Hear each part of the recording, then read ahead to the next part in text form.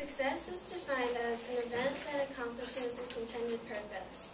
In a school district like Upper Dublin, with the quality teachers we have and resources that we have available, students should be able to be successful simply from work, tests, and activities in the classroom. How does the relentless bombardment of homework fit into that definition of success? Ask most adults, especially teachers, and they will agree that figuring out how to balance work and personal time is one of their top challenges in life. By harassing students so much with homework, isn't that teaching us the same unhealthy imbalance? Homework is just an unnecessary part of life that, if taken out of the equation, would make the balance equal again. Nobody enjoys doing homework, and teachers don't like checking it either, even if they do that. So what's the point? There is none. I have spent countless nights staying up late to finish my assignments, and the only thing that it gave me was less sleep. If we didn't have homework, my life would be so much easier, and I would actually have time to do stuff that I wanted instead of being cooped up in my room for hours. A removal of homework everywhere would be ideal, but we can start with our district. Upper Dublin School District should ban homework because it is pointless busy work that significantly lessens the amount of sleep we get and conflicts with after-school activities. When President Bush was in office, he proposed the No Child Left Behind Act of 2001. The act was created to improve the education of children. However, the plan backfired when kids were getting tested like crazy and receiving too much pressure. In fact, teachers named the act No Child Left Untested. More testing and homework became too overwhelming for kids and teachers to handle.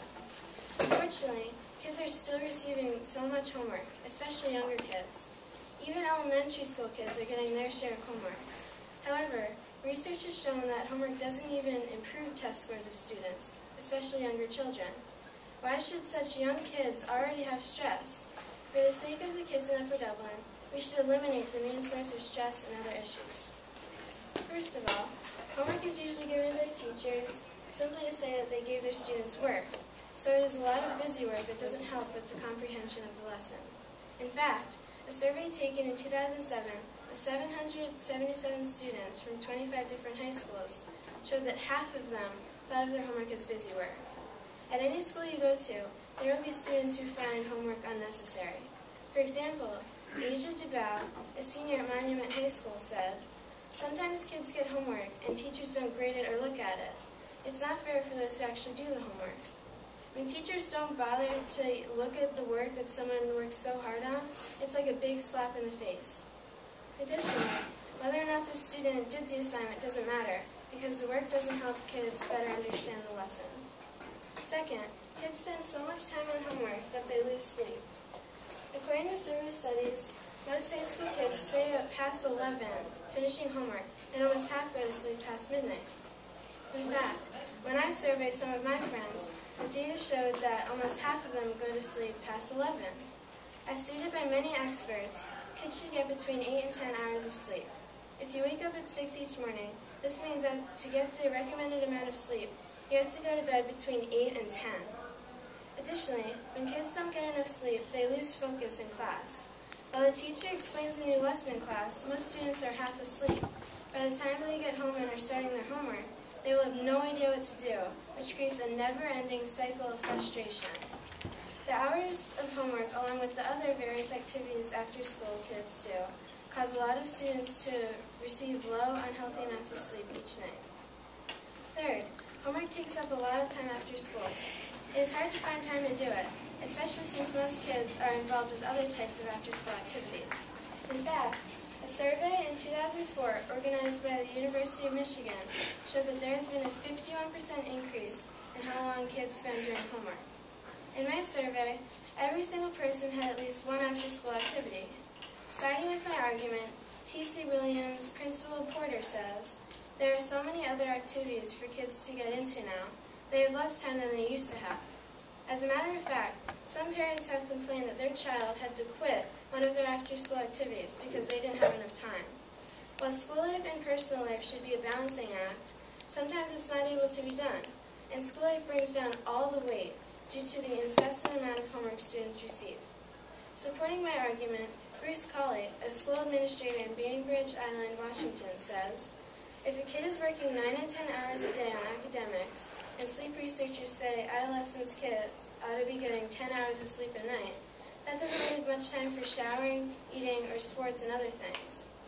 With such little time to finish everything, it is no surprise that homework also causes stress. Since homework is causing so many issues, why are students still going through with it? It should be stopped before these issues escalate into even worse situations. The students of Upper Dublin should sign a petition stating that they want homework gone. If everyone signs, then someone else can send the petition to each principal in Upper Dublin School District. Then, we should try to organize a meeting of staff and some kids and present this to the school board to try and finalize the banning of homework. Following this plan, homework could be out of our lives in a couple of months. In conclusion, Upper Dublin School District should ban homework because it is pointless, busy work that lowers the amount of sleep students get, and it conflicts with after-school activities. After all of these years of doing my homework, I have seldom found it necessary. Sometimes, the work is irrelevant to helping kids understand what was taught in class, and the teachers might not even check it. Also, students lose a lot of sleep because they have to stay up late and finish their homework. Lastly, homework piled onto after-school activities make it virtually impossible to go to sleep at a decent time. Even kids at such a young age as kindergarten are experiencing all the struggles homework provides. When we were in kindergarten, we went home at noon and didn't have to worry about a single thing. Now, poor little kids have to last the whole school day and are receiving homework. How much trouble with homework do kids have to deal with before adults realize the craziness of it? If we pay attention and participate actively in class, that alone will lead us to success. So, how much incremental success is actually being achieved through homework? We have everything we need to be in school to be successful, so why are we adding this extra pressure on students? If we already are achieving success in the classroom, wouldn't it be more beneficial to spend time outside of school doing what you want to do? All of the negatives caused by homework far outweigh any benefit that it is said to have. We could, and in fact should, never have to worry about these problems again. By getting all the students in our district to sign a petition, we can get rid of the negatives brought on by homework and help us all achieve a healthier balance in our lives. The end.